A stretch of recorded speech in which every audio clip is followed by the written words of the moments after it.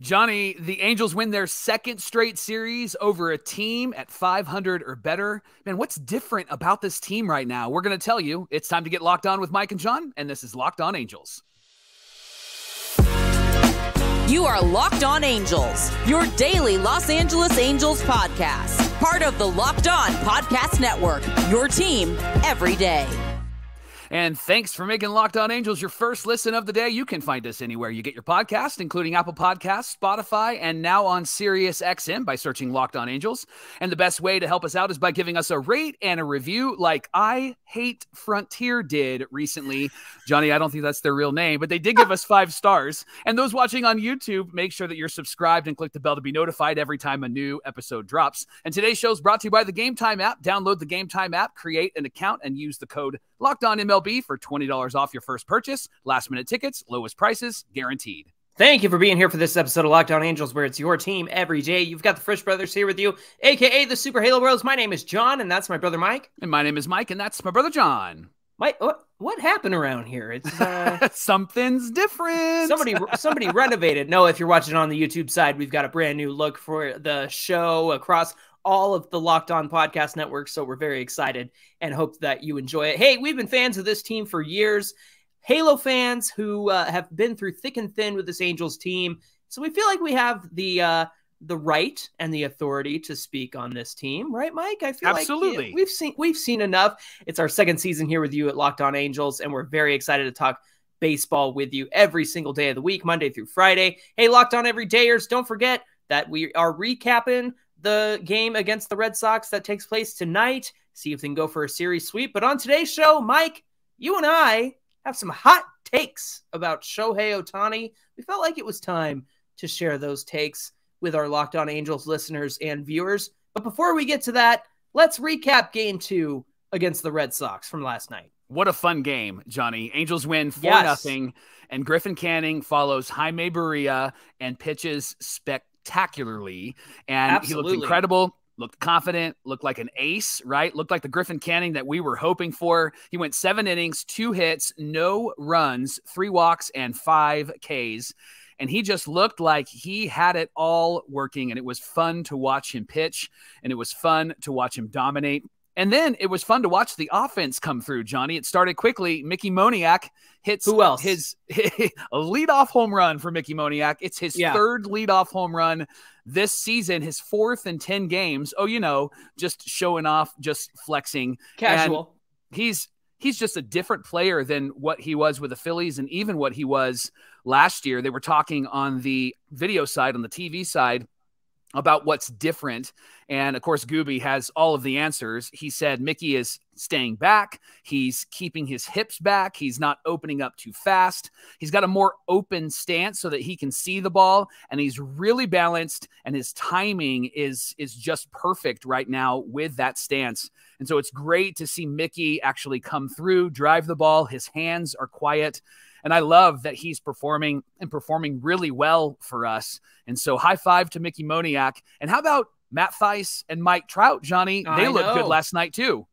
Yeah, it was great to see Thaiss go oppo with that home run. That was strong. Huge. Yeah. He went to left center field. He's a lefty, mind you. So rather than flex that pull power, he went opposite field into the rock pile. Mike Trout also hits one out and adds on some insurance runs in the 8th inning, which were much needed. It allowed Jacob Webb to come in and finish the game, Mike.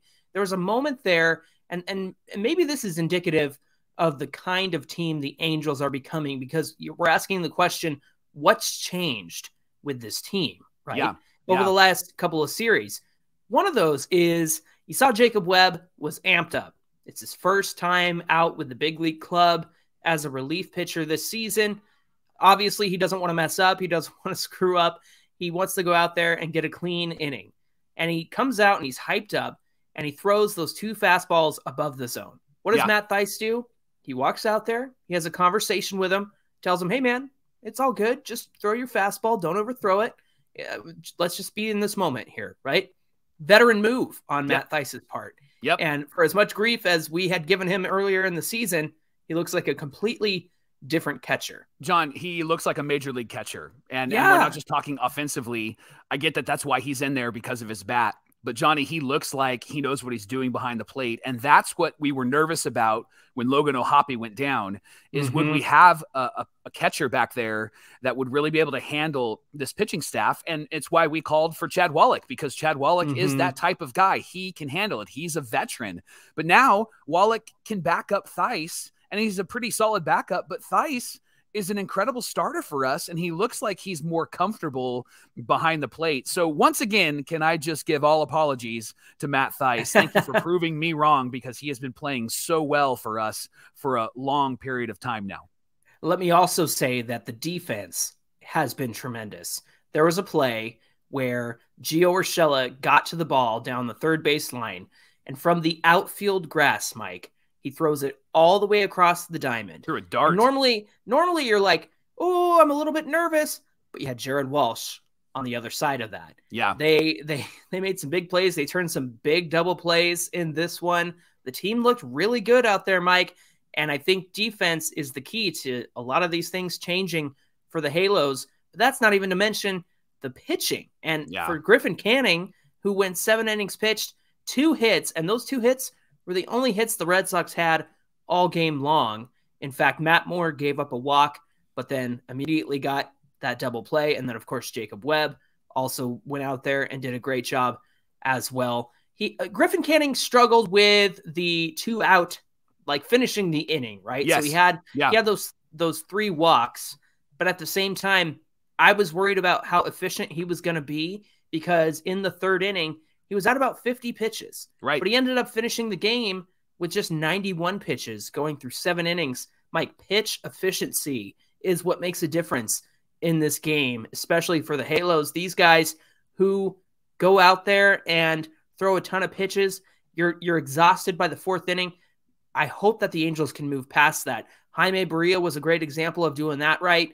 I think he had something like 64 pitches through the 5 innings he was allowed to pitch. Right.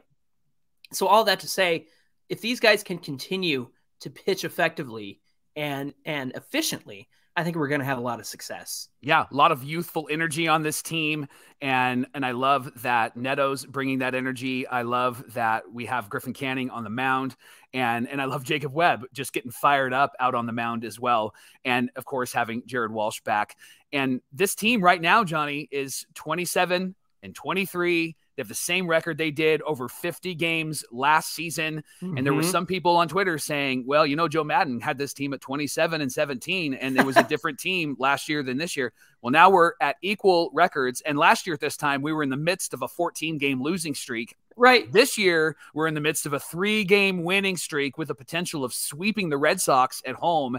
And so far going, 5-1 on this homestand. Man, this has just been a turning point for this team. And I love that Perry Manassian and his team and Phil Nevin and his coaching staff are figuring out who needs to go in where, what players need to be where they are. And it seems like it took a bit, but it seems like they're starting to find their groove. I don't want to jinx it, but it seems like they're starting to find their groove.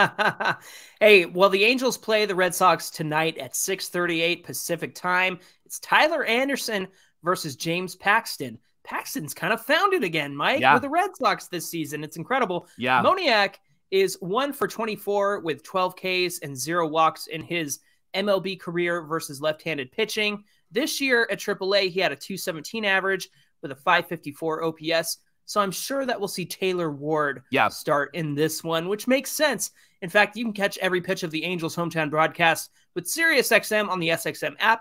Just search Angels. Coming up on Locked On Angels, I'm going to give you my Shohei Ohtani hot take. Hot take. Hey, Locked On Angels is brought to you by Rocket Money. Over 80% of people have subscriptions they forget about, and chances are you're one of the 80%. Like the Stars app that you wanted to watch that one show that one time, or that free gaming trial that you wanted to play but never actually used. Rocket Money will quickly and easily find your subscriptions for you, and for you, they'll do it for free, which is so great. You can just hit cancel and Rocket Money will take care of it. It's that easy. Rocket Money also helps you manage your finances in one place and automatically categorizes your expenses so you can easily track your budget in real time and also get alerted if anything looks off.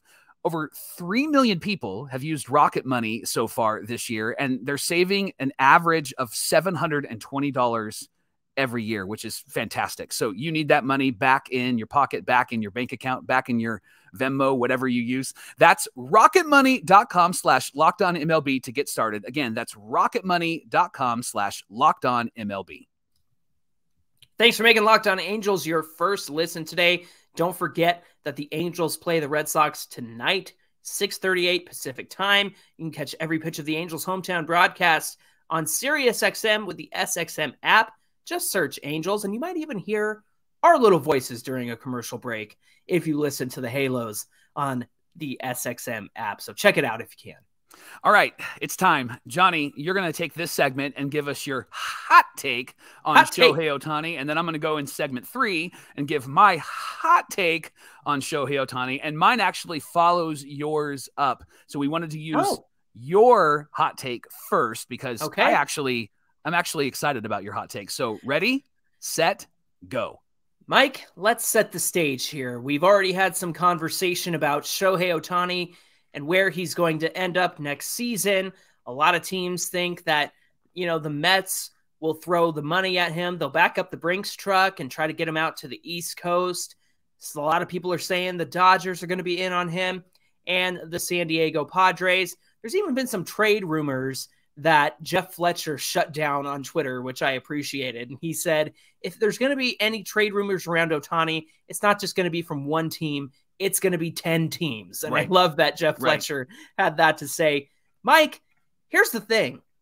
As I thought about my Shohei Ohtani hot take, I thought about the amount of money that he's going to get.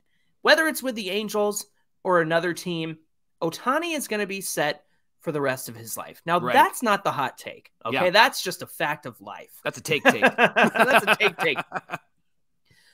But I look at the Mets, and I look at the Padres, and I look at where they're sitting right now. And I look at where the Angels are sitting right now. Yes, we got off to a rocky start. Yes, there were some decisions and managing decisions that didn't quite make sense to us a lot in April, right? There was a lot of that nonsense back then. I look at the Mets and how much they've spent on their roster. Yeah. I look at the Padres and all the superstars they brought in to make that team happen. It's an all-star team. It's an all-star team. But Mike, if you don't have cohesiveness, if you don't have relationships, and if you don't have a connection with the people that you're playing with, then you're going to end up like San Diego. Yeah. You're going to end up like the Mets. You're going to bring in guys who have a proven track record, but are north of 40, no offense to you, like Verlander and Scherzer. I had to get that dig in there. I'm sorry. Thank you. You have to have cohesiveness, and you have to have a connectedness with your teammates. Yeah. And everything you see about Shohei Ohtani is about how much he loves his team and how much he loves his teammates. Now, Mike, let's say for the sake of argument that the Angels get to the playoffs. That would be a win, especially after how long it's been, right? Yeah. It'll have been 9 years by the time the end of the season comes around, and we want to see them get into the playoffs. Now, let's say they get there and they succeed. Fantastic. We're happy. Everybody can go home happy. If they get there and they don't make it, here's my Ohtani hot take. Okay, I'm ready. I think Shohei Ohtani is going to stay with the Angels because Shohei Ohtani is going to wear the responsibility of getting the Angels to the playoffs and succeeding in the playoffs on his shoulders. That's my take. Okay. And now I'm going to elaborate because I can already hear people click, click, click, click, click on their keyboards. What are you talking about? He does everything. Yes. Let me give a helpful hint. Okay. Wait until Jon's done before you leave a comment. Torrid from New York, wait until Jon's done until you leave a comment. I love Torrid because he just blows up our comments with great thoughts. So wait until Jon's done, and then you can tell him if he's ridiculous or if you agree. Jon, continue. Right. Mike, if anybody takes responsibility for their own performance, it's Shohei Ohtani.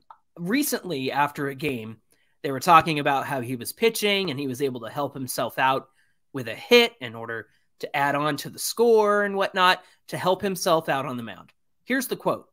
I think I've experienced everything, so it's good that I was able to get a good hit by myself to change the score in a game like this. Pitching is ... I have a lot to learn. If you think you can still get better, it's a plus. The reason why I think that's important is because Shohei Ohtani is the one who always believes that he can get better. Think about everything crazy we've seen him do, especially in 2021, 2022, and this year. He still feels like he has room to grow.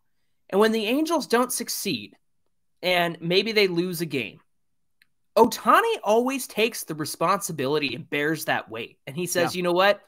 I really wish that I could have pitched better. I really wish that I could have hit better in that situation. I really wish that I could have gotten a hit there instead of a strikeout. I think Ohtani is going to want to be the one to take the Angels to the playoffs.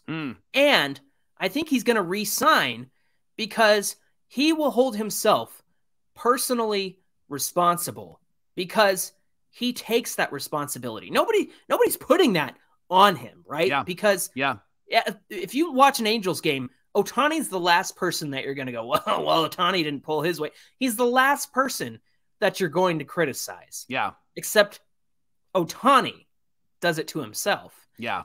And I think that he's going to bear the weight of responsibility of getting the Angels to the playoffs. So much so that if they don't succeed this year, he's going to look around at the teammates he knows, the teammates he loves. He's going to look around at the up-and-coming roster who has been drafted over the last few years and are succeeding, like Ohapi and Neto and Moniak, those guys. And he's going to see, you know what?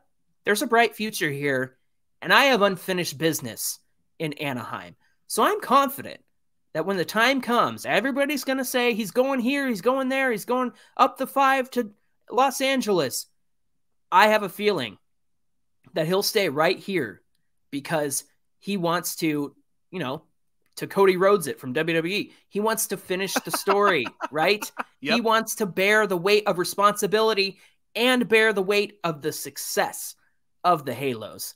And again, Ohtani is the only one who holds Ohtani responsible for any of his shortcomings.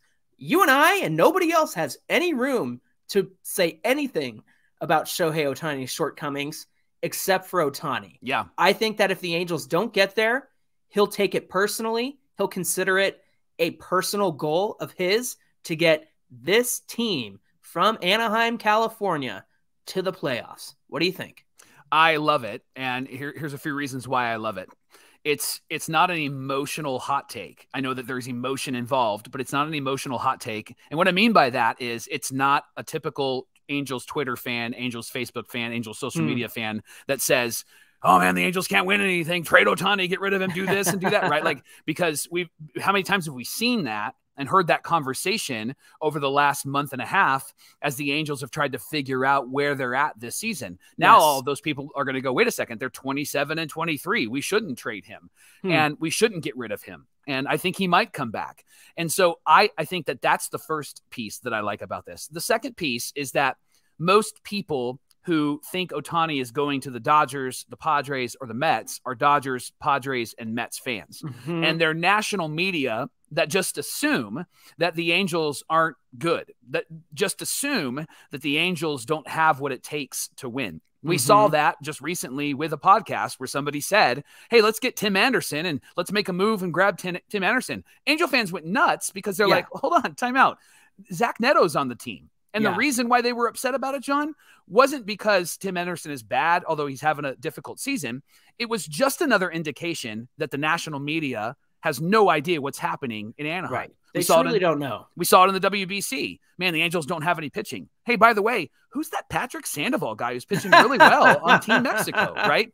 And so what I like about this is it's not just Ohtani chasing the bag. He's going to get the bag. Yeah. This is Ohtani actually chasing what he wants in his life, and that's a World Series. That's another MVP.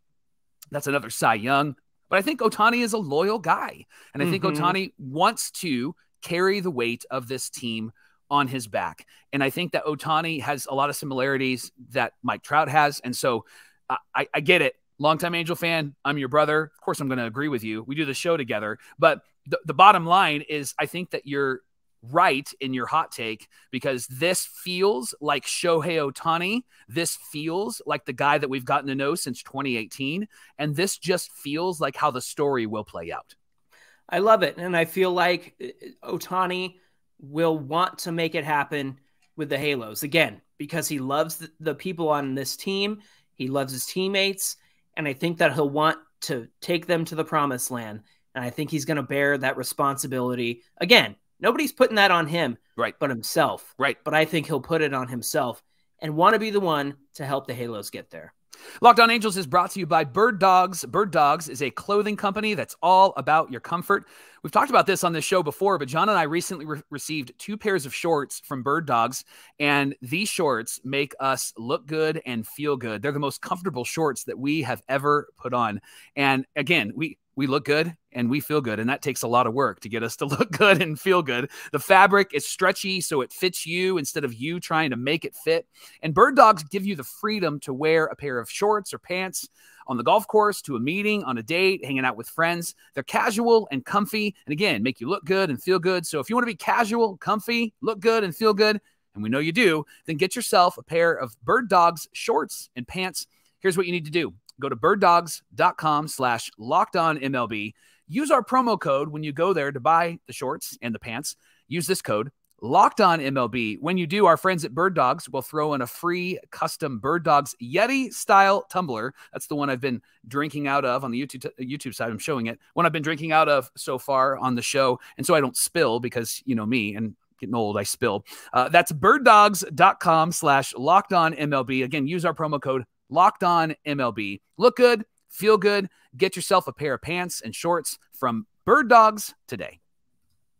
All right, Mike, I gave you my hot take on Shohei Ohtani. Now it's time for you to give us your hot take. I'm looking forward to it. Hit me. All right, so I agree with you. I believe Shohei Ohtani will re-sign with this team.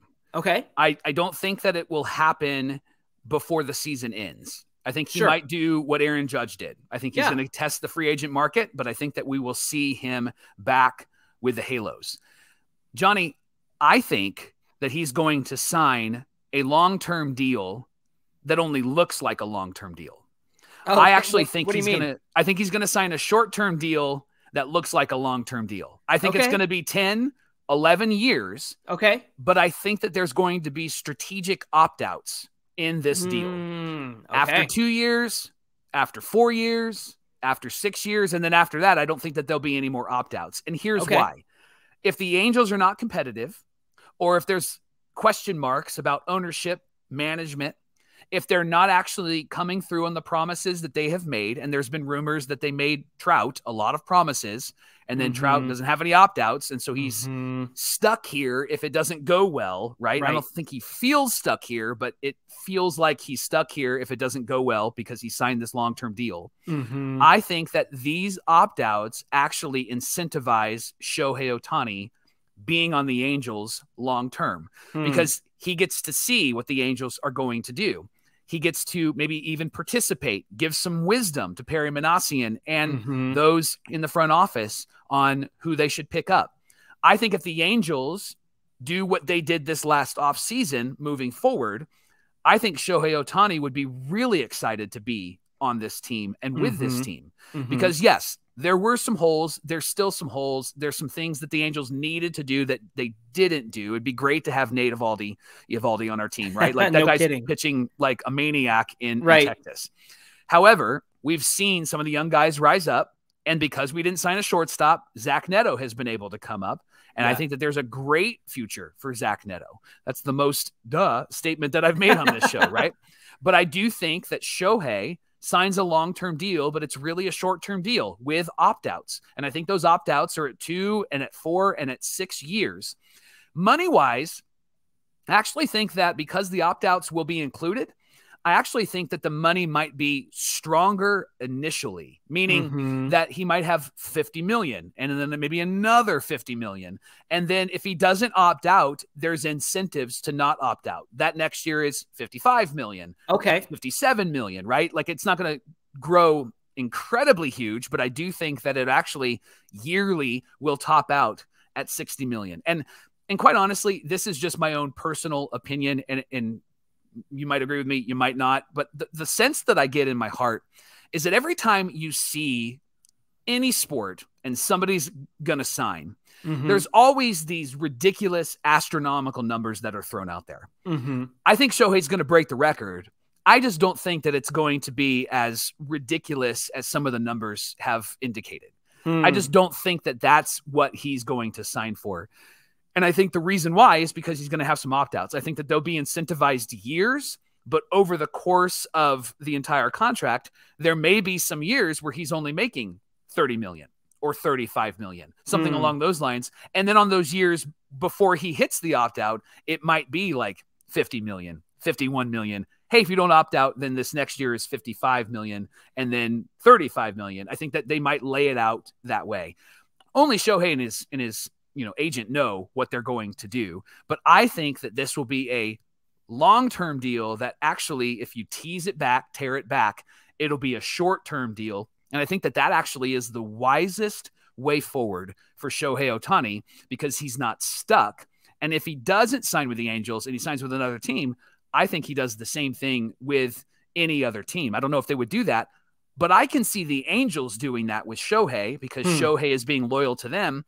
And the Angels were loyal to Shohei. And they said to Shohei, when you come here, you can do both hitting and pitching. And they were the only team that was willing to do that. And they were actually the only team willing to take a risk. There's the famous article from Dodgerland that said, whoo, Shohei Ohtani dodged that bullet, right? Right. And so the Angels have been as loyal as I think that they are able to be to Shohei Ohtani.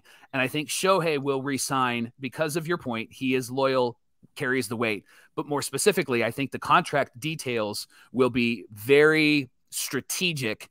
There'll be opt-outs, and he'll be able to check out if the Angels don't come through with the promises that they make him. What do you think?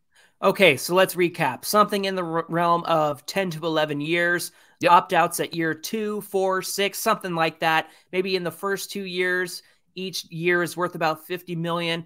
And then if he doesn't opt out, the money grows exponentially from there. So essentially saying it's a long-term deal, but it has short-term capabilities. Mike, I think you've made a really good decision here in the sense that Shohei Ohtani's contract is not going to look like anything we've ever seen. I think there's a lot of nuance to it. I think there's a lot of detail that goes into it. I think that you have to make some exceptions. There's got to be some give and take.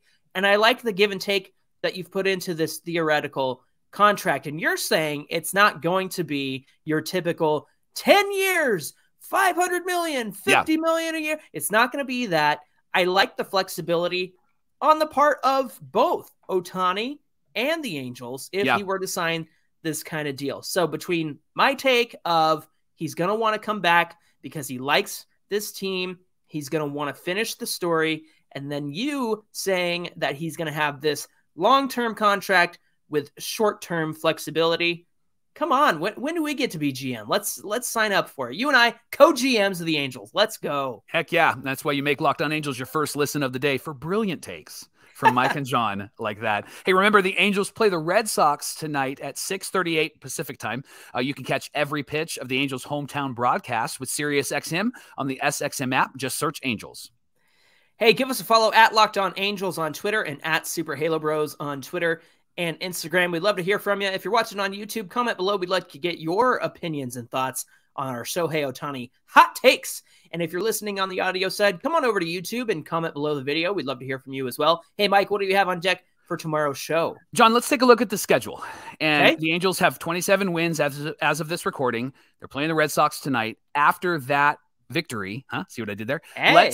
That means they only need 2 more wins to get to 30 this month, which would be 15 wins, and 15 wins each month mean 90 wins total. Now, obviously we might need more than 90 wins. So you and I are going to decide what games they're going to win over the next week and a half and what games they won't. And we'll figure out where their record will be at the end of May. So we're going to talk about that tomorrow on Locked On Angels. I love doing that guessing game and having those conversations. So we hope that you'll enjoy it as well. All right, friends, that's going to do it for this episode of Locked On Angels. My name is Jon, and that's my brother Mike. And my name is Mike, and that's my brother Jon. Come back and join us tomorrow. We hope to see you there.